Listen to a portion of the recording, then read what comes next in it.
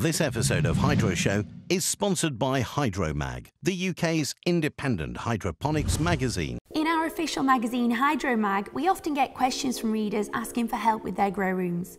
Well, last time Bill from Growing Age Technologies was in the UK, we asked him to answer some of these questions. Bill has over 30 years experience in hydroponics and has worked with all sorts of hydroponic projects, including vegetable and orchid societies. So let's see how he answered a few of the Hydromag readers' questions.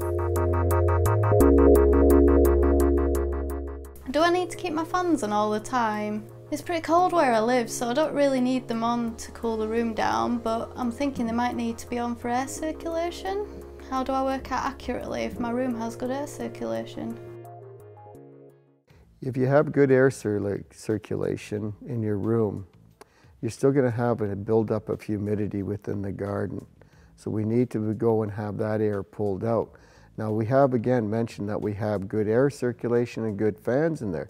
We have not stated whether they're blowers to take the air out of the room or if they're oscillating fans that are pushing the air around within the room. What we do require for a good strong grow room is to have a fan that's pushing the air around the room, because the simple fact is that you have a canopy of plant material, leaves and flowers and fruit. What ends up happening, that becomes a block for the air movement. So the internal part of the plant could actually have stale carbon dioxide, high humidity levels, and running into problems from this.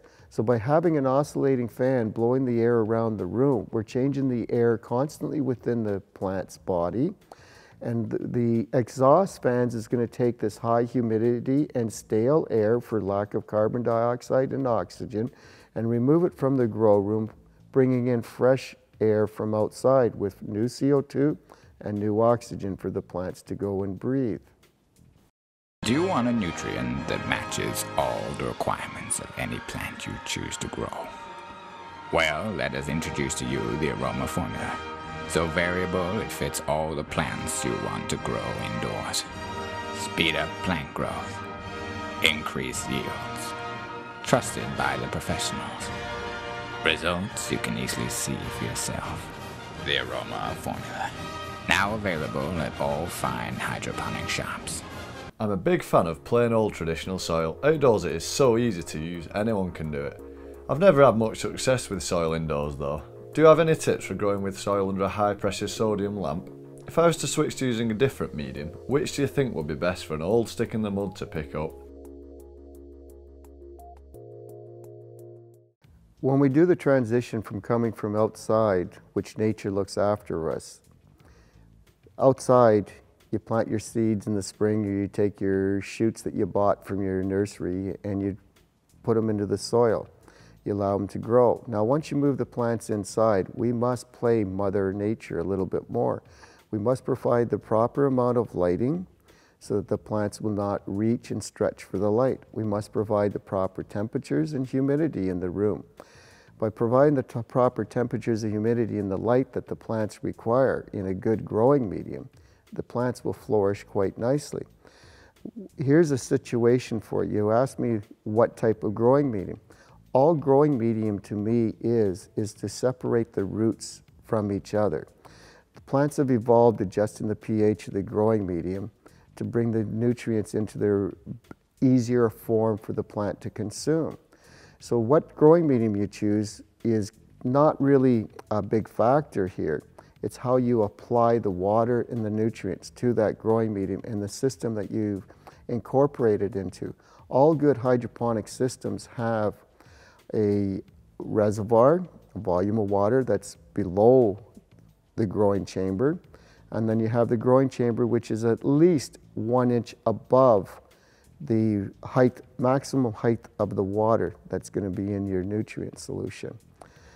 Turn on a pump, automatically water it, set your timer, automatically water it, and let the pump look after it. Please go down into your room quite often to check to see what's going on with your room, to make sure that everything is working properly, your pumps are working, your fans are working, your light is actually turning on and off.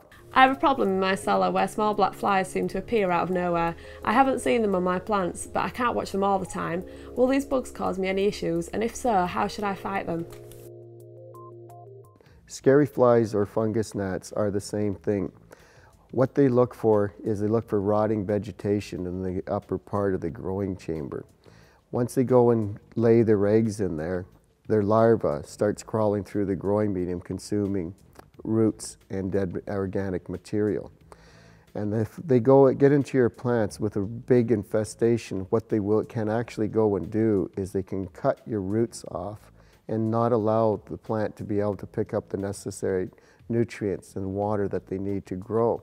Also, when roots start getting cut, what ends up happening, you leave an access point for diseases such as Pythium to enter the plant and create a real problem for you.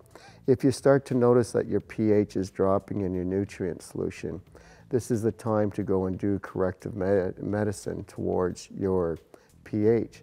But also, what we need to do is get rid of the Scarid flies or fungus gnats, and you're having problems noticing them. What you can also go and do is you can put yellow sticky tape around the room, and they will be attracted to this tape.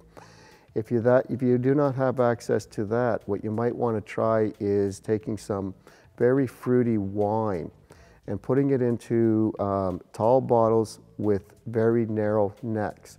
These flies cannot fly in a straight line. They do go in different directions as they try and move to wherever they're going to go and land. So they will have a hard time coming up out of the top of the bottle. And they will basically drown in the wine if they try to drink it. What a way to go, getting drunk and dying. This episode of Hydroshow is sponsored by Hydromag, the UK's independent hydroponics magazine.